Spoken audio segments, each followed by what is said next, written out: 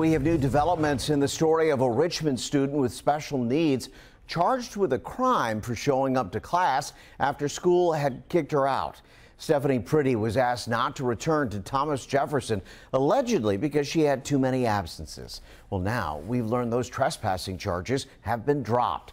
Brent Solomon joins us live from Richmond with this story. Brent, is this fight over now? Kurt, it sure is, and I tell you what, we're talking about a high school student here who hasn't been able to return to her school since this all went down in December. So her family has taken this one straight to the state.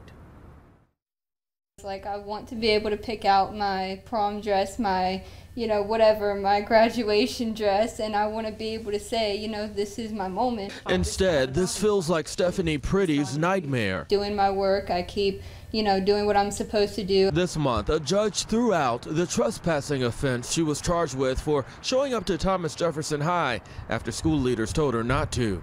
Because she had missed 10 days of school. When mom brought in the doctor's notes for the 10 days, okay, then all of a sudden it became because she's skipping class. Now education advocate Candace Lucas is requesting a hearing with the school district. She feels there's a bigger issue at play. Pretty suffers from seizures and lives with autism. We're hearing more and more that children with special needs are being pushed out of school. Thomas Jefferson is not accredited.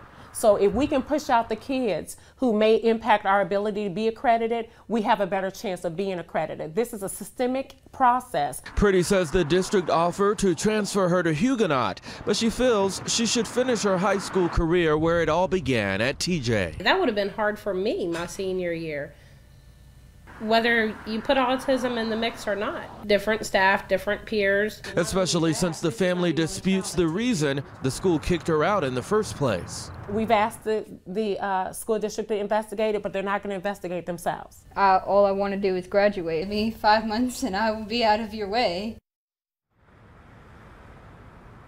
All right, Richmond school leaders told me they cannot comment on this case because it involves student privacy. But the very student involved in this story says she'll continue to speak out, especially for those who don't have a voice. On your side in Richmond tonight, Brent Solomon, NBC 12.